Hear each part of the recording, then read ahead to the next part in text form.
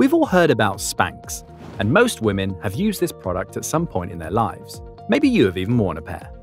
Combining the control of pantyhose with the freedom of bare legs, Spanx have become a household name. But who is the woman behind this product? And what impossible odds did she overcome to change the comfort of millions of women around the world? Meet Sara Blakely, self-made billionaire, entrepreneur, and philanthropist. In 2012, she was named on Time magazine's list of the 100 most influential people. She's not just an innovator and businesswoman, she is also committed to educating and lifting up other women entrepreneurs. A true success story, we can all agree. But how did she go from not going to law school, being a stand-up comedian, and then selling fax machines for 7 years, to becoming the youngest woman to ever make Forbes' list of self-made billionaires? What a ride! Jump on the roller coaster with us and get an inside look at how she did it. Hi, and welcome to our channel where we look at famous figures and entrepreneurs and peel back the curtain of their achievements so we can learn the secrets of their success. If you like what you see, make sure to smash that like button and subscribe to our channel for more inspiring videos about the lives, successes, and lessons learned from some of the most famous business figures of our time. In this video, we will look at how a woman hacked a pair of pantyhose and took that invention to the top. Find out how she ingeniously convinced buyers to take on her product, and follow her from the early days as a saleswoman to her life as an entrepreneur and philanthropist, and tell you exactly how she got there. But most importantly, we will look at the principles and the lessons that she used and learned, and that we can also use to achieve the success that you want. So if you're ready, let's get into it. Blakely was born in Florida in 1971 and graduated from Florida State University. Her mother was an artist and her father was a trial attorney. Following in the footsteps of her father, Blakely set her sights on law school. But after getting a low score on the admissions test, Blakely changed her mind. Who can relate? Have you changed course at some point in your life? Maybe, like Blakely, a decision to pivot changed your life as well. For Sara, failure to attend law school was not a demoralizing setback, but a change in direction. Blakely's father actually encouraged his children to fail and learn from it. Every week, he would ask her and her brother what they failed at this week. For him, not failing was the failure, because it meant you hadn't tried something. So Sara took that failure as an opportunity to try other things. She then took a job at Disney World and tried her hand as a stand-up comedian. Now that is a great opportunity for failure. So after doing both these things for a while, she was offered a job as a fax machine saleswoman at the age of 23. What better job than sales to fail and fail forward? By taking her past experiences and not worrying about failing, 2 years later, by the age of 25, she was promoted to the position of national sales trainer. Pretty incredible rise, right? Many people at this point would be content, would build their career in that one company and would keep rising up the corporate ladder. And the story would end here. But not Sara. Let's find out what she did next.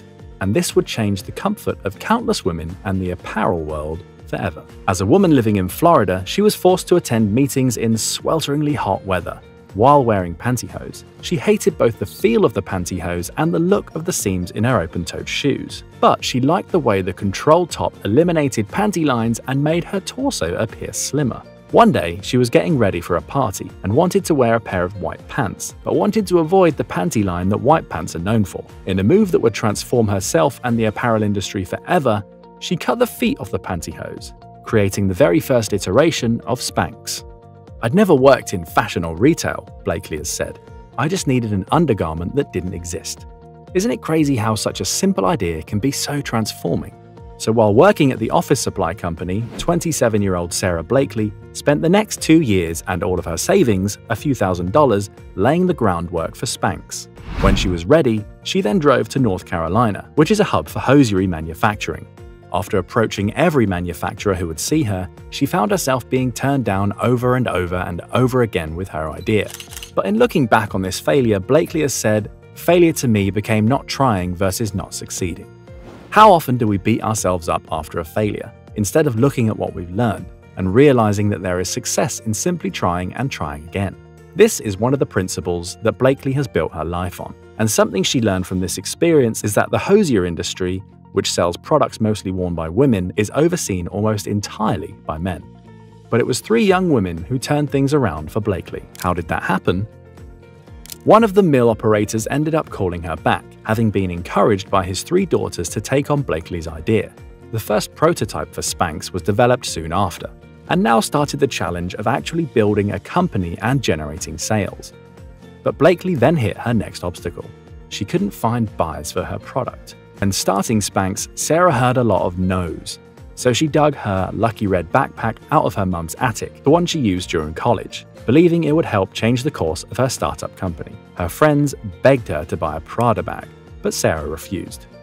The lucky red backpack was there each step of the way, even during her first sale at the Neiman Marcus headquarters. At her meeting with a Neiman Marcus buyer, which was not going well, she suddenly had an impulsive idea. She took the buyer to the ladies' restroom, where she changed into the Spanx in front of her. The strength of the product won out, and the buyer was sold. And a huge obstacle was overcome. Blakely was not yet out of brilliant ideas, though. Next, she needed people to actually purchase her product. Can you guess what she did next? It has become a lesson in business ingenuity. After realizing she needed sales to keep Neiman Marcus ordering her product and even buying more, she actually paid her friends, family, and old acquaintances to buy her product, then writing checks to reimburse them. Despite not making a profit on those sales, she drove up demand for Spanx, ensuring that stores continued to stock them and keeping them on the shelf so her product could get even more exposure.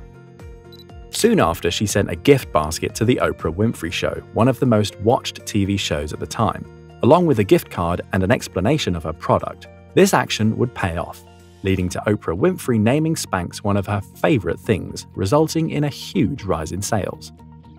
At this point, Blakely was now 29 years old, and after knocking down one obstacle after another, the success of Spanx finally led to quitting her job at the office supply company. In the first 2 years of sales, Spanx made $14 million.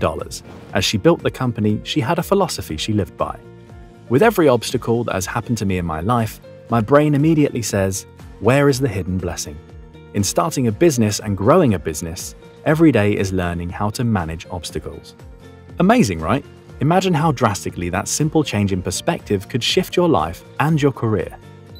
10 years later, Sara Blakely became the youngest person ever to be named on Forbes' list of self-made billionaires. But Blakely is all about sharing that success. In 2021, when the majority of shares in Spanx were bought by a major investment company, she celebrated by treating her employees to 2 first-class plane tickets anywhere in the world, and giving all 750 of them $10,000. Her philanthropy was just the beginning. She started the Sara Blakely Foundation to educate women and train them as entrepreneurs.